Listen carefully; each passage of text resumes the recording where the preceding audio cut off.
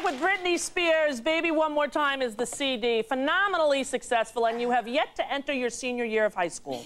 That's a pretty big accomplishment for a little kid. All right, now let's talk about the Nickelodeon Awards. Listen, I'm 37. How old are you?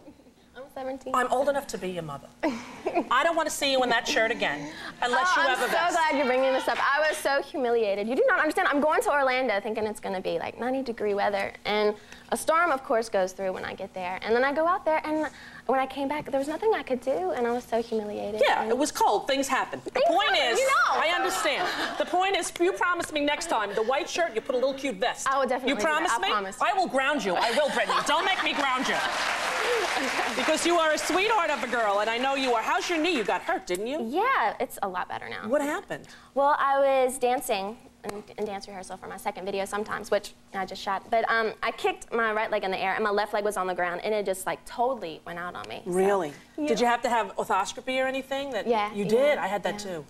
Yeah, it's sort of amazing. They can go into your knee with a little camera and fix things, and you can sort of be walking 2 days later. It was crazy. Do you have to do physical therapy and everything? Oh, yes. You do? Yeah. It was a pain in my butt, so. How was the World Music Awards?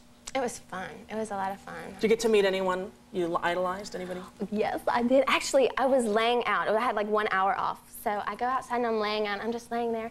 And Felicia, somebody had their foot on my layout table. I was like, Felicia, who's got their foot on my table? And she's like, I don't know. And I was like, well, he should get his foot off, you know? So one of my dancers comes up to me, TJ, and he's like, Brittany, guess who's laying out beside you? I'm like, who? And he goes, that's Ricky Martin. I was like, you can put your foot there.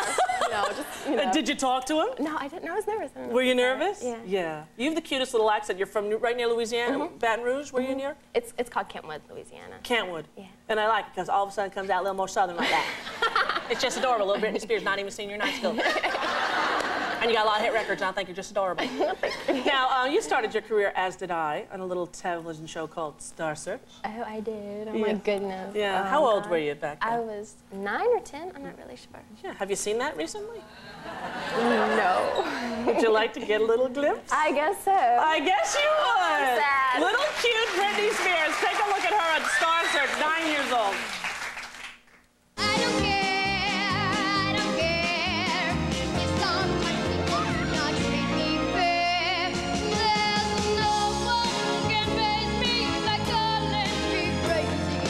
I don't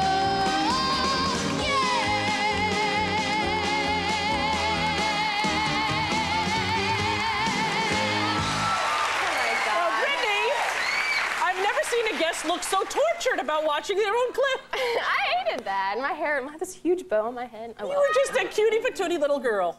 You were. Well, you always were a singer, I guess. When did you start singing?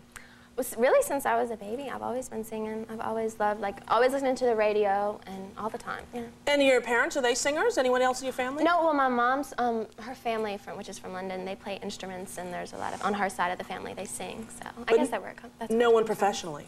No. And when you were 9 years old, did you go around singing professionally then, or was it just like at school? Well, I would sing like at competitions and like, you know, for functions. I'd be like the entertainment. And then the first thing I did was the Mickey Mouse Club. That's when I really realized I loved to sing. Right. So.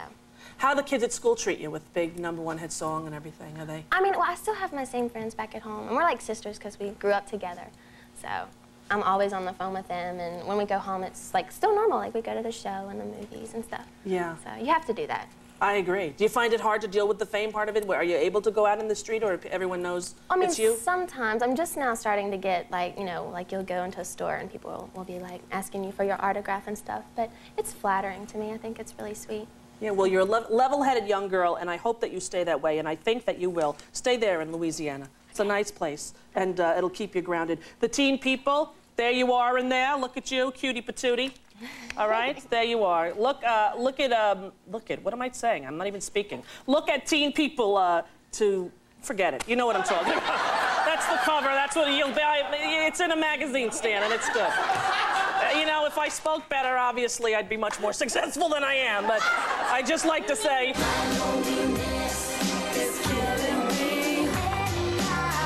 Good to see you, sweetheart. Take care. We'll be right back after this break.